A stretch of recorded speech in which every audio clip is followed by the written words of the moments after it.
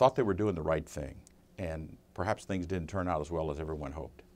The first example that always comes to mind is Robert E. Lee's cavalry commander, James Ewell Brown Stewart, 30 years old, 31 years old. Everyone's familiar with the story. His cavalry becomes out of touch. He goes on a raid around the Federal Army. There are many reasons for this, but bottom line is he's given discretionary orders. He exercises his discretion. He suddenly finds himself with the Union Army between himself and Lee's army, and his job is to screen Lee's army. So now he's got these wagons that he has just apprehended up at Rockville, and he doesn't want to leave go of his prize because foraging is an important part of the campaign. So he now realizes that the Federal Army, for some odd reason, is moving quickly. It's because they've changed commanders, and Meade has now energized the Union Army. So Stewart's problem is I either have to turn around and go behind Meade and link up with Lee, who's up in the Shenandoah Valley someplace heading for Pennsylvania, or I go to Pennsylvania, because that's where I know Lee is going. And so I always ask when I'm having a discussion on this point, so what would you do if it was your call to make and you're Stewart? And most people who have thought about this say, well, you know, what I would do is I'd go to Pennsylvania, because that's the shortest route. And the most certain probability of finding the boss is finding Lee up in Pennsylvania. So what we find is here's Stewart, who's showing initiative, exercises a certain amount of initiative, and carries his cavalry force into a situation that he probably should not have been in. But that's impetuosity. So now he's there. Now you got to correct that. And again, he makes a decision based on what he thinks is good information. Doesn't turn out so good, because for the critical first 2 days of the Battle of Gettysburg, Robert E. Lee does not have the benefit of the eyes of his cavalry. And so sometimes ingenuity and impetuosity can get you into a lot of difficulty. And sometimes even making good decisions for what you think are the right reasons can later prove to be not to have been such good decisions. Does that mean that the decisions themselves were not good in and of themselves? Context is important. Here's another one. On the second day of the Battle of Gettysburg, again, to use an example from the Confederate side, because they're carrying the initiative, Robert E. Lee decides on the second day that he is going to strike the Union Army in position, and his senior subordinate, James Longstreet, doesn't want to do this. Longstreet argues that rather than trying to move south of the Federal force and roll up their line, let's maneuver around behind their force. And Lee says, no, I want to strike the enemy because he's there. And Longstreet, who has seen the power of defensive positions at Fredericksburg 6 months prior, he's not at all interested in attacking that strong Union position.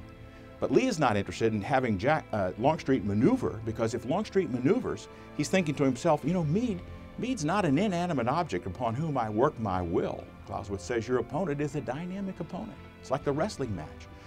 And Lee has to worry that if I allow Longstreet to maneuver and Meade attacks, I could be in a very bad situation, because the bulk of the Federal Army will attack a part of mine and then can turn and attack the other. No, says Lee, there's the enemy and there we'll strike him.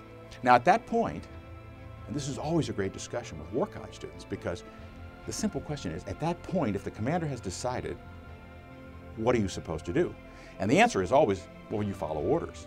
Yes, but what if you believe the order is not illegal, immoral, or unethical, but wrong? Napoleon said the general who carries out an order he knows to be wrong is a criminal.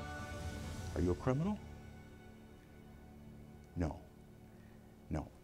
You're not supposed to substitute your judgment for that of your boss, but you feel you have a responsibility to him, to the men, to the cause. Maybe your boss is not seeing things clearly. So he comes back and he argues, General Lee, let's not do that flank attack. Let's take the whole army, get up on a hill between the Federal Army and Washington and make them attack us. Again, Lee says, no, there's the enemy and there we'll strike him. And Longstreet, at that point, has no recourse. Or does he? What Longstreet actually does is having received the order, he starts to maneuver with a portion of his force. And the last thing that Lee told him before Jackson with his 2 divisions starts, Longstreet with the 2 divisions, starts to maneuver,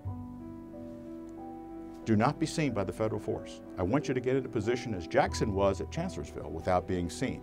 So Longstreet takes off with the 2 divisions and starts to maneuver. And as he starts to maneuver, he gets to a point south of the battlefield near Black Horse Tavern, where if he crosses a ridge, the semaphore station up on Little Round Top will observe him. And he says to Lafayette McLaws, the division commander with whom he's riding, we can't go this way. We will be seen. And the commander told us not to be seen as we maneuver, so we achieve surprise. So, on his own authority, Longstreet will turn the column around, march all the way back to another concealed position where he can begin the approach anew. That's a good decision, except that Longstreet is part of a 3-part plan. Longstreet maneuvers. General Ewell, another Corps commander, is to launch a coordinated supporting attack, and General Hill is to be prepared to support both. When Longstreet begins to allow the plan to bog down, the timing to slow down, Lee's whole plan becomes unhinged. Eventually, Longstreet will get around, but by then General Ewell is out of position. Longstreet's attack will go in, modestly successful. General Hill's attack sort of stumbles in, only partly successful. Meade is able to repulse both of those before General Ewell's attack comes in, so the attacks are uncoordinated. The second day turns out to be a victory for the Federals. At least they are not ejected from their position.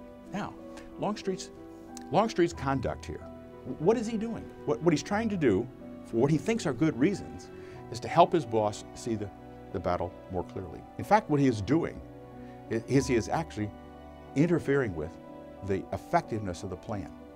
But he does it for what he believes are all the right reasons. And this is a great opportunity to have one of those discussions about how you see things depends on where you sit. You know, what level of command you're working at depends on how you discharge your duties.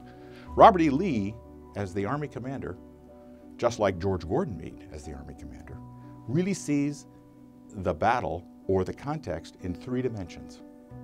They see the tactical context, the enemy to their front, the operational context, what brought you here, and what's going to get you away from here at the end, and then the strategic context, what is the outcome and what are the implications. Lee's decision to attack on the 3rd day, that's clearly done in the context of the strategy that brought us here demanded that we achieve some sort of military victory in order to get a political settlement. You don't win victories by marching away. So you have that discussion about what level is the general working at and how are those levels different. And sometimes you as a tactical commander will violently disagree with the decision because you don't understand the operational context or a strategic context. And so perhaps an insight that Army War College students can get when they walk that battlefield is they have to remind themselves of this aphorism that they've all heard and they all know. How you see things depends on where you sit. But to have an example that lets them bring that aphorism to life, that's useful.